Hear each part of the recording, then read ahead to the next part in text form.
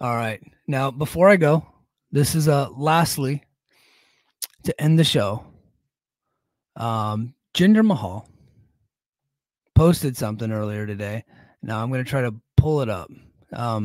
He posted something earlier today where he essentially said that there's something going on July 18th, 2024. I'm going to try to do this without exposing my DMs from the Brace for Impact chat. All right, so the Maharaja, Jinder Mahal, the journey continues. 2001, 15 years old, no gear, no boots, a boxing ring with some gymnastics mats, to the highest of heights, still climbing. The Maharaja, July 18, 2024. So I believe that is when he becomes a free agent. And why is that pertinent to what I'm talking about here today on Brace for Impact, talking TNA Wrestling? 2 days later is Slammiversary. Now, if you remember, Slammiversary 2020, that whole thing was built around WWE Fired's returning, and we got or coming or debuting. So we got the WWE Fired Brigade of EC3, Eric Young, the Good Brothers, Heath. In 2020, that first one, it wasn't Mickey. I think Mickey James too was a part of that. So that was like, there was a ton, right? Jinder Mahal is Canadian, although from Indian descent, but he's from Canada. Slammiversary is in Montreal, Quebec, Canada. I mean, completely different side of the country that Jinder Mahal's on, but I think Americans all think everything in Canada is the same.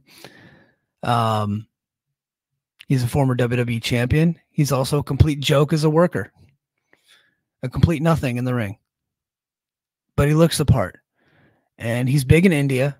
And I know that TNA covets that market, although they have not been catering to that market for a long time.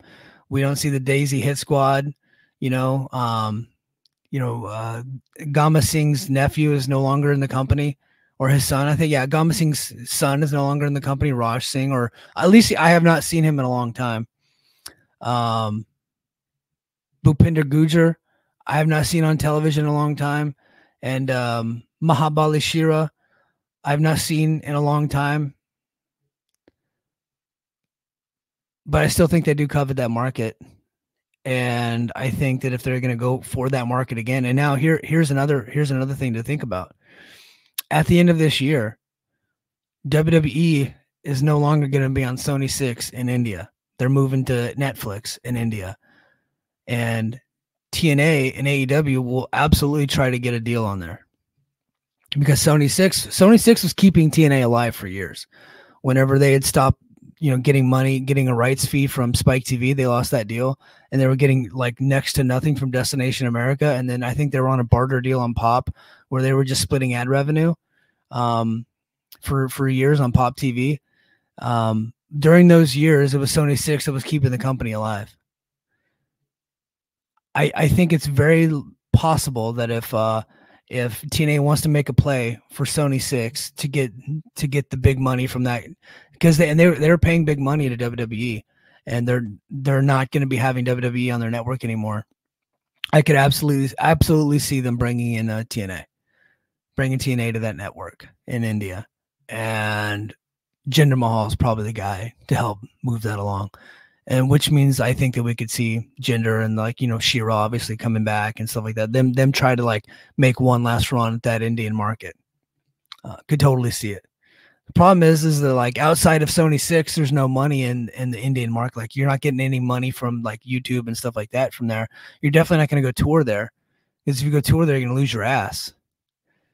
Unless it's a sold show. So unless a sponsor is willing to bring you in and pay for everything, you're probably not going to go tour there. And I think WWE kind of gave up on touring there a long time ago. So, but yeah, I think I could see it. I'm not that happy about it, but I think it's not only a possibility. I would say that it's a probability that this guy, the Maharaja, makes it to Slammiversary on July 20th in Montreal. Billy asks, isn't SmackDown being broadcast in India in 2025? I believe, and I could be wrong. We might have to look this up for the next pod. Maybe I'll have it looked up for overtime tomorrow. But as far as I know, everything WWE outside of the country, and then there's a few markets. But no, Netflix is getting everything WWE, like the entire WWE network, SmackDown, Raw, NXT, everything outside the US. And then in the US, they're going to have Raw. And of course, Raw is going to be everywhere in every market, but Raw will be the only one so far that's in the US market. With SmackDown being on USA, the pay-per-views being on the Cock, and NXT on CW. But outside of the US and all the international markets, to include the UK, Netflix is going to be a one-stop shop for WWE. That is my understanding. If I'm wrong, I'll try to look this up, and before I record overtime tomorrow night, I might have to correct the record, but I believe that's the case. But all right, guys. Well, thanks for being here. I really appreciate it. Thanks to Lucha and Billy in the chat. Thanks for being Patreon subscribers, and thanks to everybody for submitting their mailbag questions. I greatly appreciate it. Really help the show go by. I'll try to do more of these. I'm going to try to do a call-in show here pretty soon, too. I'll let you guys have your voices be heard.